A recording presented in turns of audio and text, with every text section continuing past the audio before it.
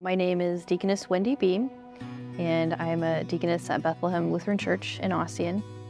I also am part of the Seminary Guild, and so the Legacy Project started in 2017. It was brought up as an idea by Deborah Steiner. The Guild a lot of times has done many different things, like provided microwaves for the students, provided washers and dryers, and kind of the tangible things at the seminary.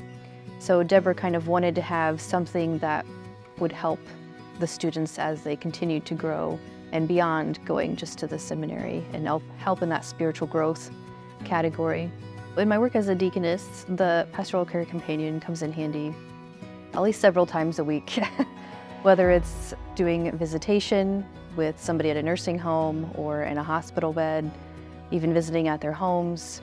It just kind of gives you a really nice laid out structure with Bible verses and prayers that you can pull to use. So it kind of has an all-encompassing value when doing any kind of visitation. So it's really great that the Guild is able to promote this project and all the people contributing to the project too, because it's not possible without donations and others contributing to be able to provide the resource.